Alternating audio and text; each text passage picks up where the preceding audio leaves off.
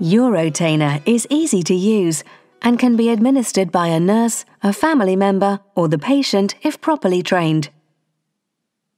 Prepare the patient's bed by putting a towel on it so to absorb eventual droplets. Disinfect hands before putting on gloves. The Uro Tainer sachet is supplied sterile and should not be removed from its plastic wrapping until ready to use. The solution should be at body temperature, approximately 37 degrees.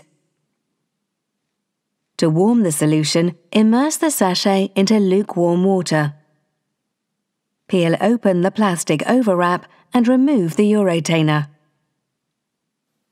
Close the clamp by pushing and clipping it together. This will prevent any leakage. Next, pull the green tag and remove it completely from the cap. Twist and withdraw the cap without touching the clear sterile connector. Insert the Uro Tainer sterile connector into the catheter. Turning slightly will help insert the connector.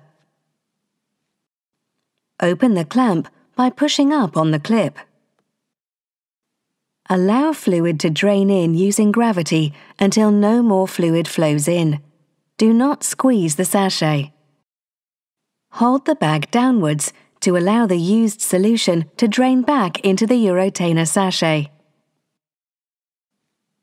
When the bag is full, close the clamp and remove the bag from the catheter. Attach the drainage bag. Discard the Uro Tainer properly after use. Always remember hand hygiene.